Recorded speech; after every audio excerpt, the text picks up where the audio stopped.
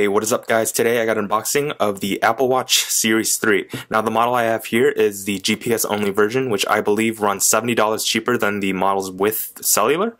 And on top of that, if you do get cellular versions here in the US, I believe most carriers charge $10 per month added to your phone line. So, you know, $120 a year for cellular service on your Apple Watch. I mean, if you really want that as sort of like an emergency thing, or if you run outside a lot, it's good. But for me personally, I always have my phone with me, so I don't really need that.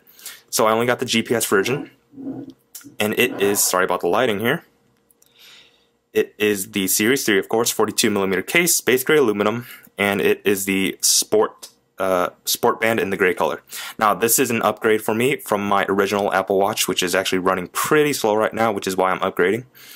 And yeah, so I'm excited to get into it. Now I originally had the gold Apple Watch, the aluminum gold, and I'm a little sad that they don't have that gold color anymore because their new type of gold, it's sort of like a mashup of the yellow and rose gold, which still looks a little bit feminine, so I went with space gray this time around.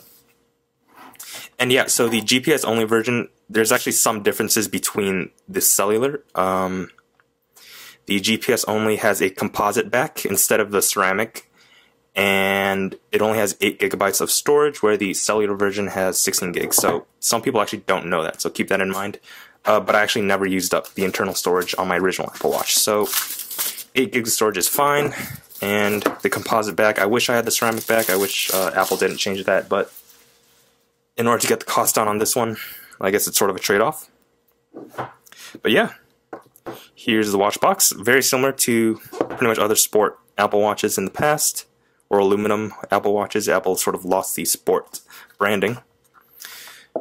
And that's the lid, designed by Apple in California. And what do we get? Let's just do this. You get sort of a quick start guide if you never used an Apple Watch before. You could look at that. Let's focus here. Some other documentation, and then we do get an extra band. This is the small to medium band if you need a smaller band, of course, if you have smaller wrists. Alright, let's put off to the side. And then here is the space gray Series 3. Now, the thing with Apple and their space gray colors, it's very inconsistent. Sort of like the MacBook Pro space gray and like the iPhone 6 and like 5S type of space gray, it's more light. This one is a lot more dark, so it's a little bit annoying that Apple doesn't really keep a consistency with that. There we go. It looks really sick here. And let's take off this plastic. So we got a stainless steel push pin. It's the same exact sport band we've seen since, you know, 2015, 2014 when this first got announced. But this is the gray sport band, not the black one, so I like that. So cool. Let's gently put off to the side here, and then roll up my sleeve. Now I'm a little sad they don't have that sort of plastic watch case that they originally had with the Sport Apple Watch for the first generation, so they sort of cheaped out on this one. We get the 5-watt plug, same with the iPhone. Then here we got the charging cable. Again, it's the plastic one that you get with the aluminum Apple Watches. When you get the edition or the stainless steel ones, you get the chargers that are encased in stainless steel. So I'm not going to use this. I already have my original charger that came with my first Apple Watch. Alright, there's a lot of packaging. Alright, so here is the Series 3, and let's get my original one in. This is the 42mm Sport Gold. See that? That looks really nice. And I actually kind of like the space gray. I prefer lighter color watches. That's just me personally. But this dark color, I'm actually excited to give it a try. But yeah, let's boot it up, see how far or how fast it is. Now that's the main reason I upgraded, is just the speed. This thing is really slow when I try to work out at the gym, open up the workout app. It just keeps on lagging, and it just really slows me down, so that was annoying. And I'm really excited about the water resistance, so I can finally go swimming with my Apple Watch without trying to worry. I do shower with this watch, but there's still no problems, but still, this is sort of meant to be sort of swimming with, so It's gonna load up here. My camera's going in and out of focus. I apologize, guys.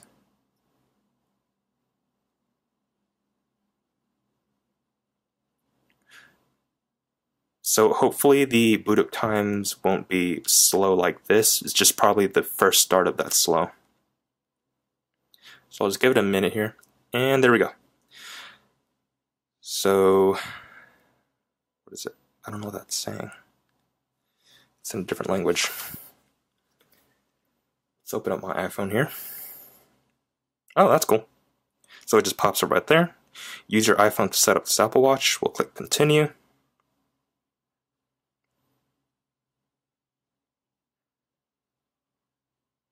Hold the Apple Watch up to the camera. Alright, same as before. Okay, I felt a little vibration on my phone.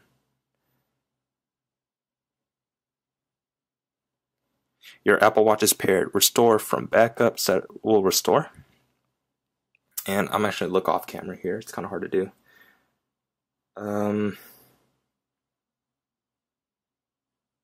Okay, so this is the most recent one. We'll choose this one. And it's loading. Connecting your Apple Watch. This may take a moment. Okay, that was quick. And we agree. You don't need to read all that. Signing into your account. This may take a few seconds.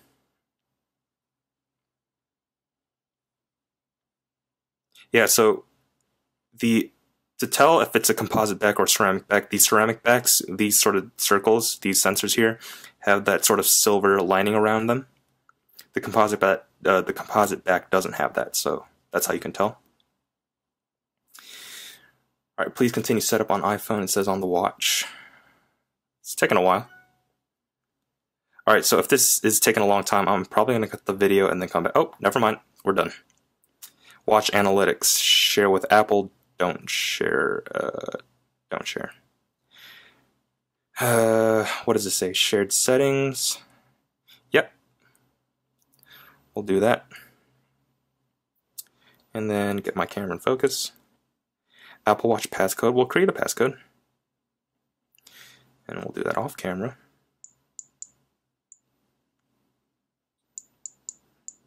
And the new Series 3 has a faster processor. And because of that, it allows Siri to actually talk this time. So that's cool. Apple Pay. We'll set it up later because we're just trying to get this video done. Emergency SOS, that's cool. I want that on. And watch is syncing. Is that it? Right on, cool. So that's pretty much the entire setup. All my apps from my backup are going to be downloaded onto my Series 3. And yeah, that's pretty much it. Very simple stuff here. So if you guys have any questions or comments, just leave it down in the comment box down below. And I will put the link to this Apple Watch, the specific model, down in the description box, so you can check it out at apple.com. And I'll see you guys in the next video. If you have any questions, again, leave it in the comment box. Leave a like, subscribe, and I'll see you guys in the next one.